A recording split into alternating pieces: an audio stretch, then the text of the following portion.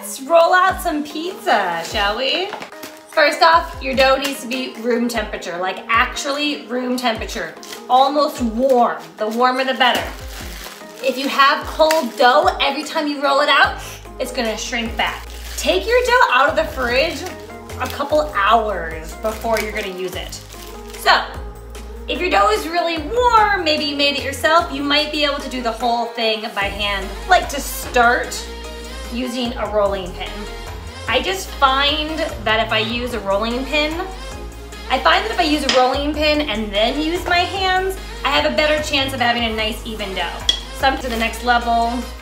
And the key here is to use the back sides of your hands. Ooh, you got a little stuck there, that's okay. So I use the back sides of my hands and I'm just slowly letting the weight of the dough pull at itself. And I kind of move my hands towards the outside so that outside crust is staying intact, but that inside is slowly getting stretched by the weight of the dough on the bottom. Ta-da. If your dough is really misbehaving, sometimes I even like pinch the outside like this and let it hang. But this dough is actually coming together very nicely. So he just needs a little loving, back of our hands. Make sure you take your rings off. Let that dough fall naturally. And that's what's gonna make a nice even dough.